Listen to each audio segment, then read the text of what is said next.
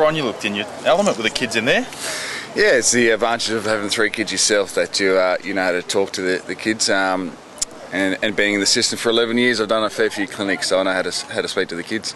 And it's a cause you're pretty keen to support?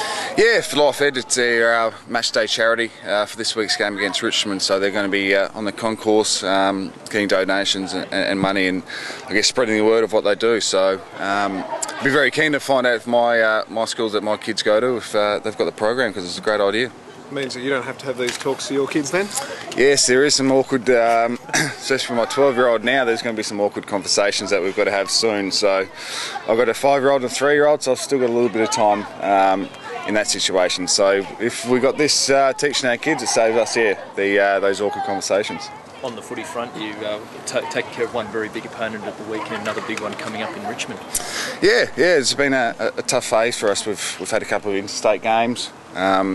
And then obviously, with a good game that we played on Friday night and coming up against Richmond, they had a loss, come off a 6-day break, so they're going to be coming back here looking for a win. So we've got to be up at it.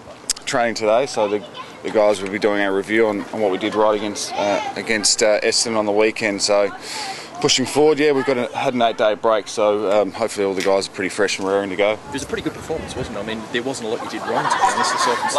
I know Guy's a very attractive man. Yeah. Thanks, mate. Good on you, Esky. Thanks, mate. My big shoulder. Yeah. The big shark. Yeah. Hairy chest. Question. Yeah. Well, there wasn't a lot that you guys did wrong. I mean, it was a pretty terrific performance. They probably got the jump on you at the start, but by the end of it, you had them well and truly rolled over.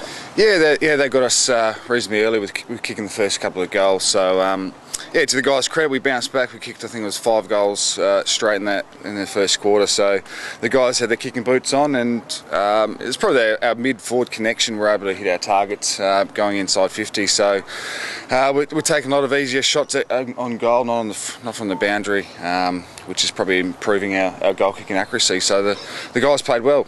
We put on a lot of pressure on Essendon and made them cough up the ball. You feel like it was your best all-round performance of the year?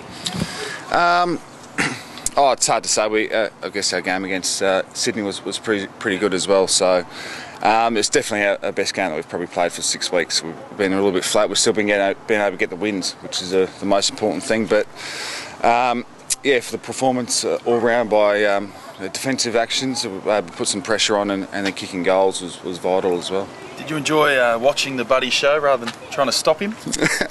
Yes, I must admit there was a couple of little smiles, especially when he's trying to get those little cheeky ones to get his 9th around the back from Brewsty. So, as I was saying before, the mid-forward connection, he was able to get some easy hit-up targets because the guys were able to use the ball well by foot, so made his life a lot easier. Have you played much on Jack Rewell? A couple of times, down at the when I was playing for the Doggies. So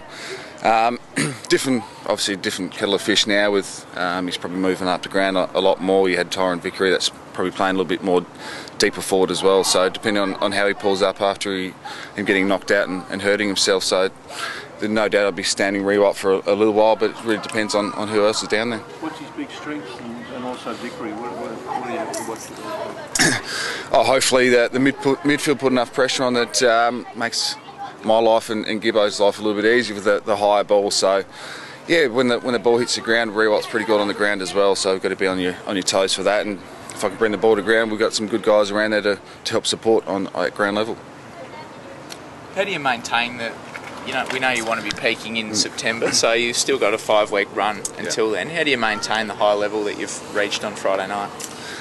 Yeah, it's a hard question. Every coach wants you to be playing your best game every week. So it's just about maintaining the guys with training levels and making sure if the guys need rest that they get the opportunity to. Not going to go through games pushing guys that aren't quite right. So you give those guys the time to get their body right for the end of the season. So it's just maintaining what we're doing at the moment, improving. We've still got a lot of areas we've got to improve on.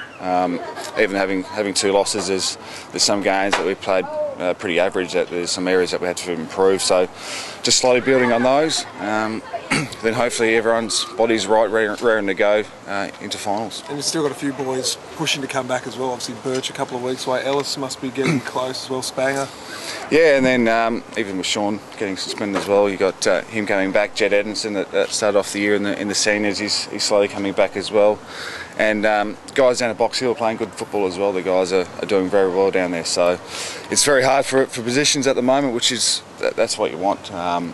You want the reserves pushing the guys that are playing seniors to earn their spots. So it's just you're not getting any free games, and the guys that are coming in with the youth are really giving us a good spark.